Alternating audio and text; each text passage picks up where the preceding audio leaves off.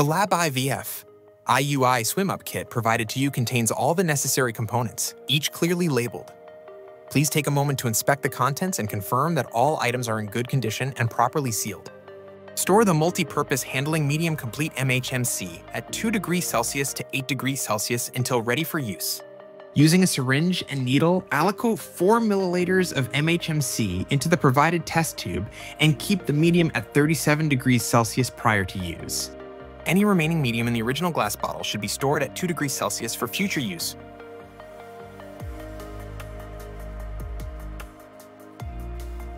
Estimate the volume of liquefied semen. The liquefied semen can be directly used in the sperm separation device CA0. Each CA0 is designed for a maximum of 1 milliliter of liquefied semen. Ensure the semen specimen is kept at approximately 37 degrees Celsius. Remove the CA0 from its packaging and allow it to stabilize. You may label the patient's identification information on the plastic cover.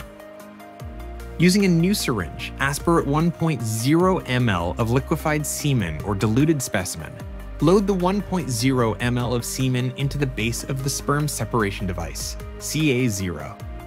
If the volume of liquefied semen is less than 1.0 ml, aspirate additional MHMC medium to bring the total volume to 1.0 ml in the syringe. Carefully place the filter onto the base, ensuring it fits securely into the anchor point. Using the same syringe previously used for the media, aspirate 0.9 ml of pre-warmed MHMC. Insert the syringe into the loading port of the CA0 and slowly load the media. Once the loading port is filled, move the syringe towards the membrane to complete the filling with the remaining media. Keep the syringe for future use to flush the catheter. Cover the CA0 and incubate the device at 37 degrees Celsius for 30 minutes.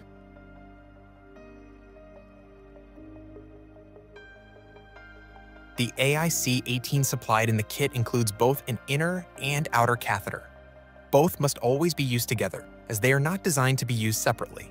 If necessary, curve the distal 1/3 of the outer catheter, with the inner catheter still attached, by gently massaging it away from the hub to align it with the patient's cervical canal.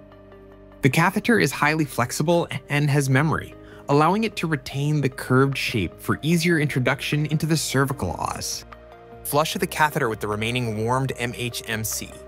Using the previously used syringe and the extra warmed media, carefully aspirate approximately 0.5 to 1.0 ml of media. Attach the syringe to the hub of the catheter and flush the media through the entire catheter. Repeat this step if necessary. Take a new syringe and fill it with 0.2 ml of air. This step is crucial, as the dead space of the catheter is approximately 0.2 ml.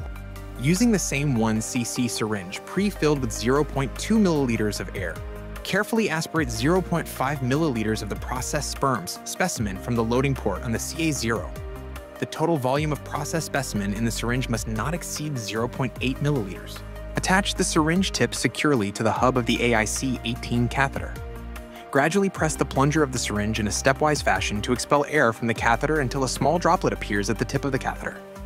Allow any air bubbles in the syringe to settle before proceeding with insemination. The catheter is now ready for insemination.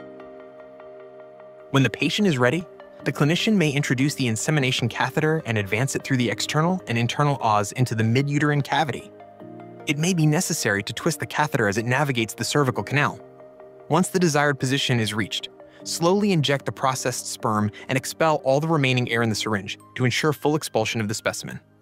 If there is any doubt about complete expulsion, remove the syringe from the catheter, reload with air, reattach the syringe, and slowly inject the air to expel any remaining specimen. Allow time for the uterine environment to equilibrate, then slowly remove the catheter.